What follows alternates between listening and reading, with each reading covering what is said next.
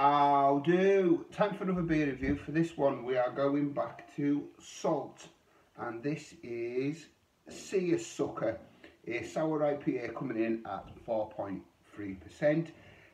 Has the regular Salt artwork with the yellow and green honeycomb background. Reminds me of the Blockbusters board from the 80s quiz show.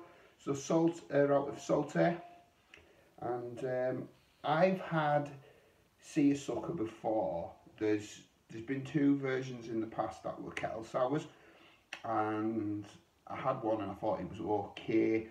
JB at Northern Southern Beer Reviews has reviewed one of the versions of the previous release. So this is a new one that's just came out. So this is like the third version of it, really. So sour IPA. It says on the back, it says a session strength sour IPA. Dank hop notes of green mango and citrus fruit are followed by a zesty sour finish. It says the malts are pale and oats, and it says the hops are Citra and Simcoe. So get this out, see what we get. So yeah, you probably will be familiar with Salt beers if you're living in the UK, especially because they are getting very widely available in the supermarket. So the iCat and there's the, what was it, one, the Duper or something, I can't remember the name off the top of my head. Anyhow, so beer glass, that's a very hazy lemon yellow, real fizzy carbonation. I can hear it hissing away in the glass. I've got a very slight white head that doesn't look like it's going to hang around, but I can't see any carbonation going up to it with the haze. Right, let's get the nose.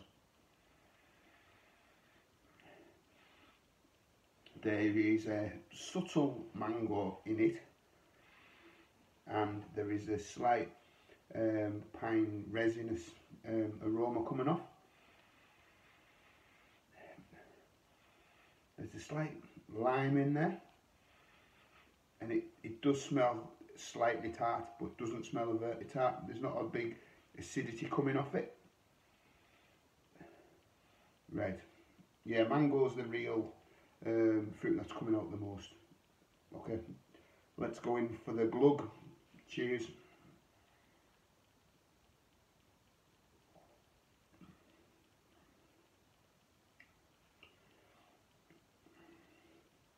It's an okay beer at first sip. I'll go in again.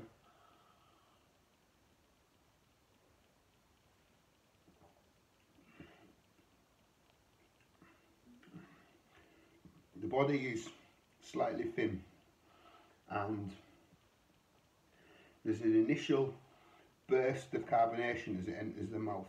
You get this slight fizz as you first take a sip, but it does kind of rapidly fade out.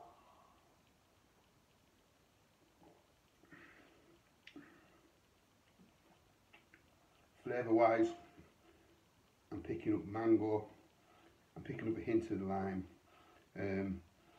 There is a slight tartness on the finish, and then you get like a biscuit malt coming out in the aftertaste.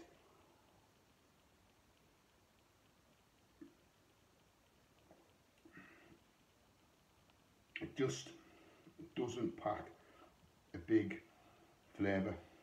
Like I said, the mango's there, but it is so slight, and then you just get this acidity, and it just kind of just tapers out, really. It's an all right beer. I'm not blown away with it, but I think it's safe and steady. So yeah.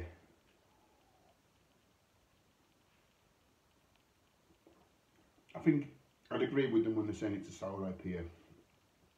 You are getting a lot of the fruity flavours off the hops, and then you get that slight acidity on the finish.